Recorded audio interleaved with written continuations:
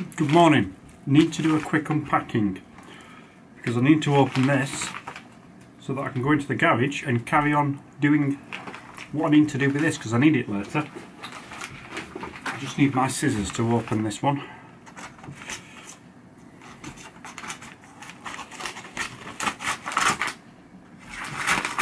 There we go.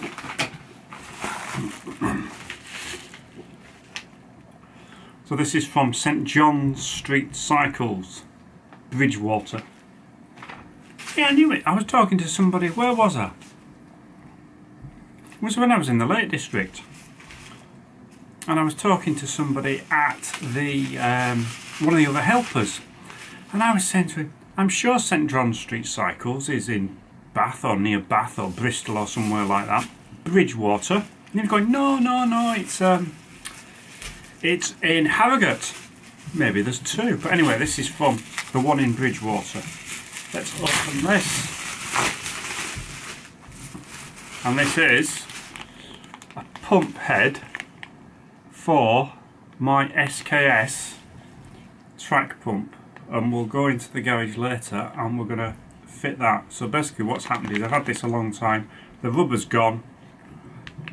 Not sure, because I've tried searching for the model, I'm not sure which rubber to get because I can't find the exact type. It's just part numbers and I can't find a specification. So I just bought a new pump head, and rather than mine will supposedly do Presta and Schreider, which are the car valve and the bike valve type, but on the same hole, so it's really awkward. This one now is a multi-valve head, so you can see it's got two holes in there. So we're going to fit that later, so see you later. Hello everybody, welcome to my garage again, welcome to another vlog in my garage. And I thought we'd talk track pumps. So I've got two track pumps, I think I've had three. Let me just see if we can get the top of my head on, hang on. That's better, isn't it? You can see the top of my head. So yeah, I've had three. I've had two of these Z-Fel cheapo plastic track pumps. This one I've had years and years and years, and you can probably be able to see here, if it'll focus, the rubber across the top, the hose, it's all cracking.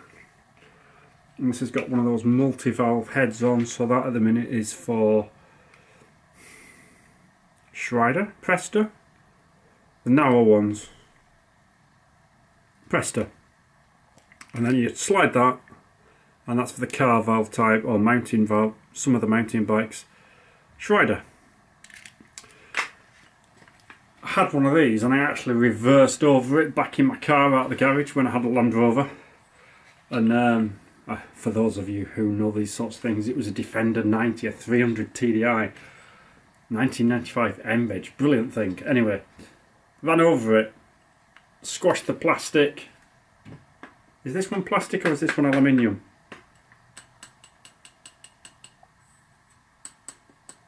Feels metal. Anyway, it's a plastic one, and it just popped it apart and put it back together. I can't remember why I replaced it because it worked again for years, but anyway, that's that one. And I've also got a much better SKS air-based pump there.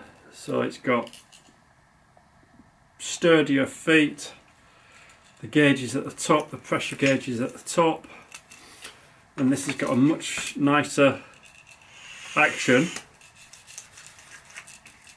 But I had this one, the rubber's in better condition.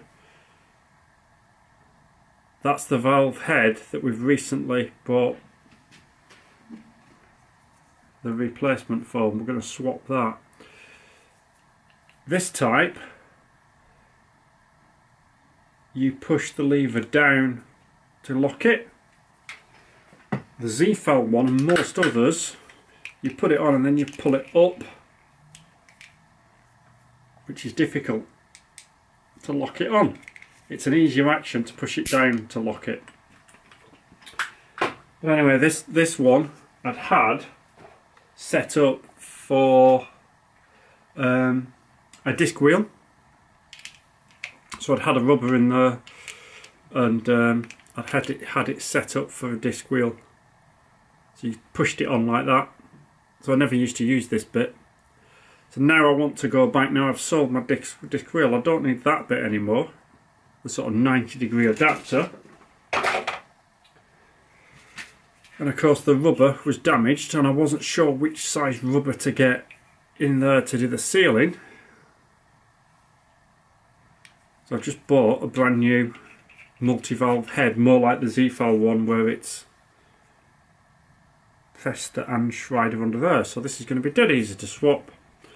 All we do is undo that section.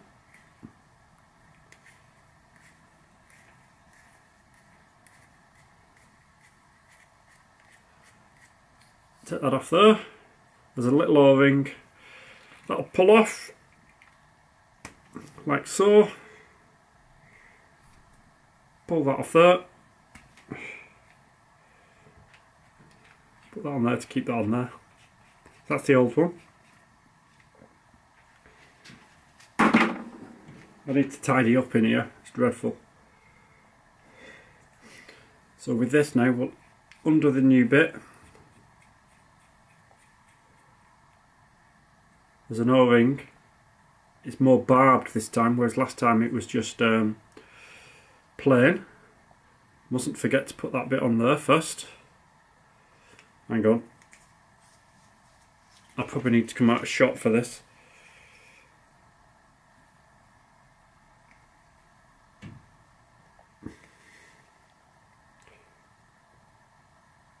Probably could do with trimming that a bit, really.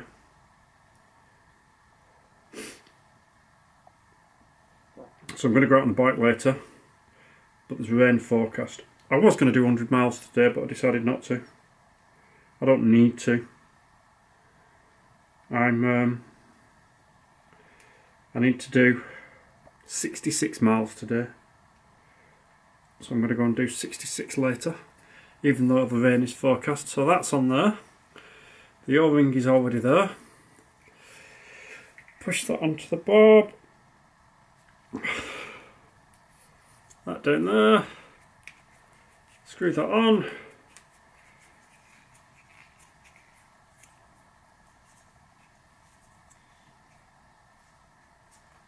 Tighten that up. Bit more. That's it. And then there's a little hook on there that slots on the side of the unit next to there. So I'll be able to start using that again. Needs a dust. What have I got for dusting? Paintbrush, that'll do.